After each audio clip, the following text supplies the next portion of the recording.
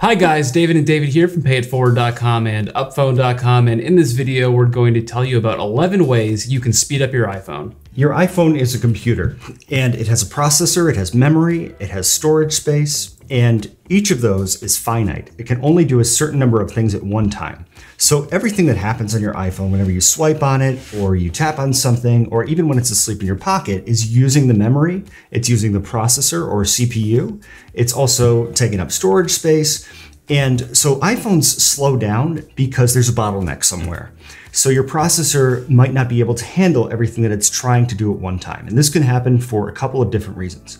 The first reason is that you're running too many apps, or you're running too many widgets, or there's too many tabs open in Safari, and we're going to go through all of those. So it's some normal problem.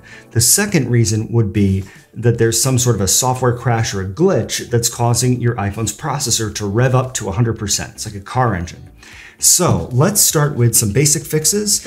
And the whole point of this is we're going to try to make your iPhone do less work in the background so that it'll be faster when you're using it. Right, so our first tip is to remove any unnecessary widgets. Widgets are like little mini apps that run on your iPhone all the time.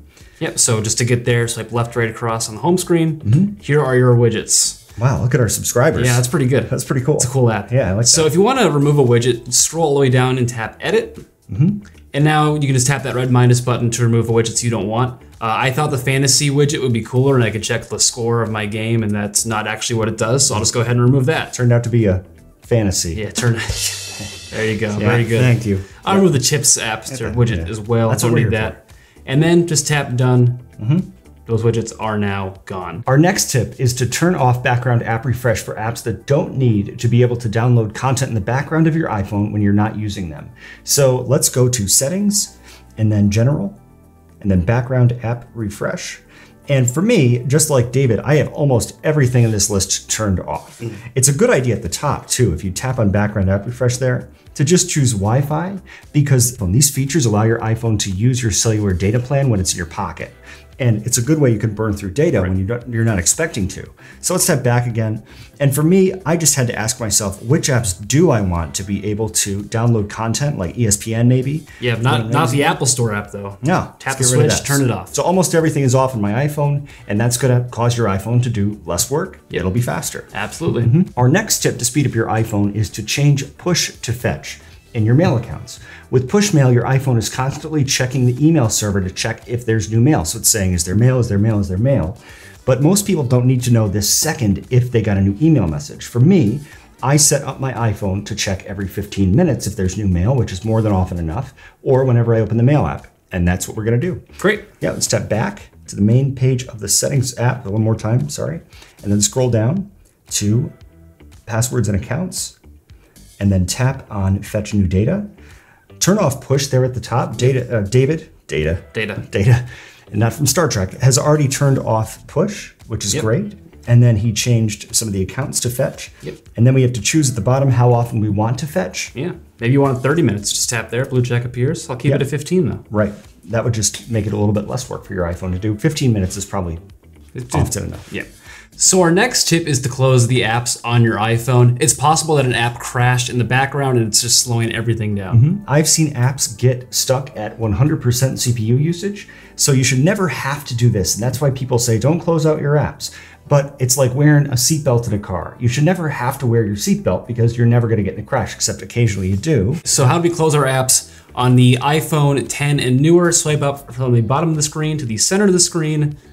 All your apps will appear, swipe them up and off the top of the screen, nice and easy. If you have an iPhone with a home button, double press that home button, you'll get to the app switcher, swipe them up and off the top of the screen. And then your apps are closed. Absolutely. So it's just a way to prevent problems. The next one is to turn off unnecessary system services and location services. So let's head to location services. Settings, privacy, location services. This is kind of like background app refresh in that we don't recommend turning off location services entirely because everybody wants to use GPS on their iPhone, for maps, for instance.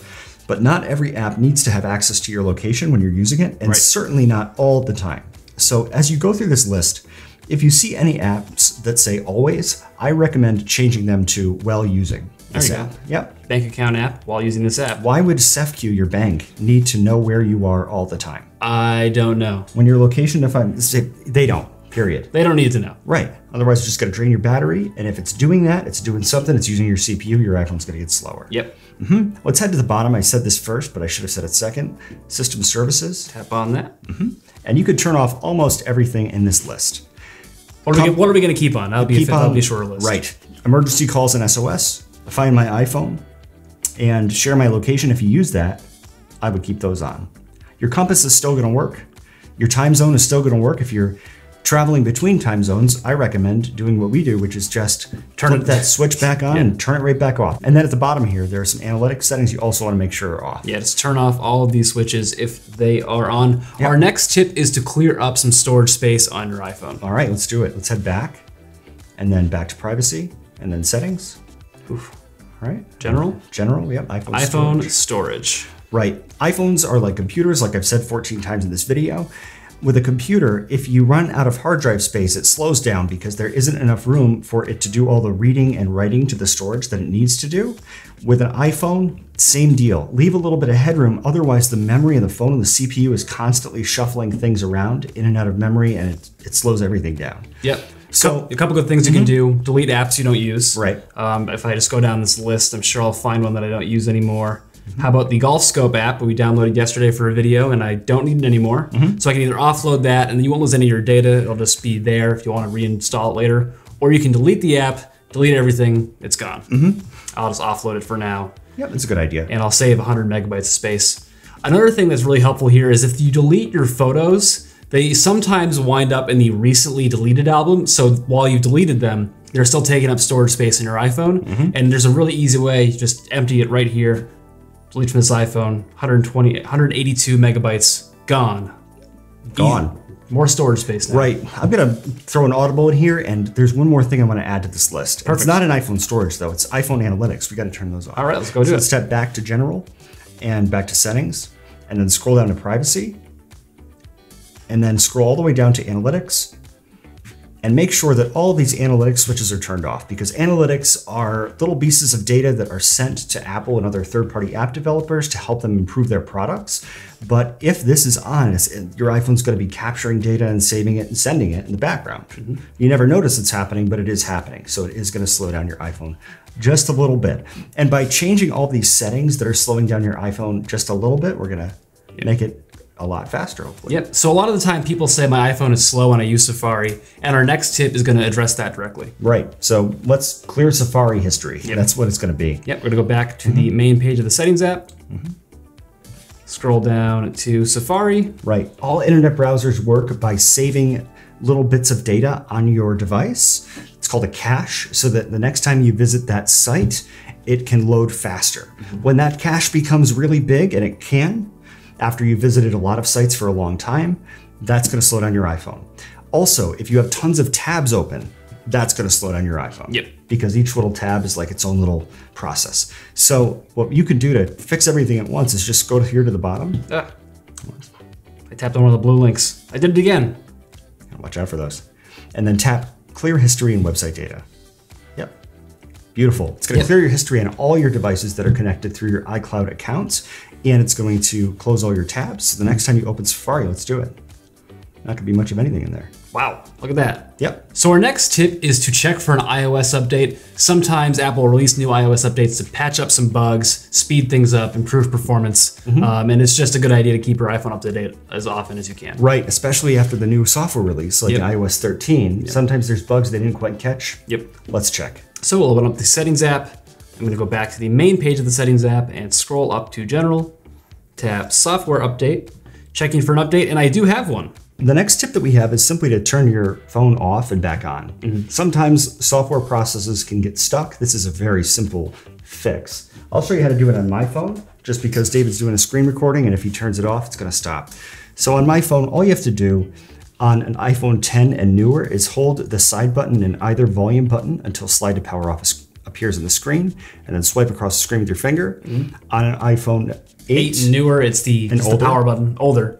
Power button, press and hold to slide to power off appears. Swipe left to right, turns off your iPhone. Then hold the side button and turn it back on. Now, if you've done all of these tips, and we recommend that you do, our final tip for you is to reset all settings to really eliminate a potential software problem that is bogging your iPhone down. Reset all settings is kind of a magic bullet. It doesn't fix every single software problem under the sun, but it does fix a lot of them. And you might be floored by how much faster your iPhone is after you do this. Yep.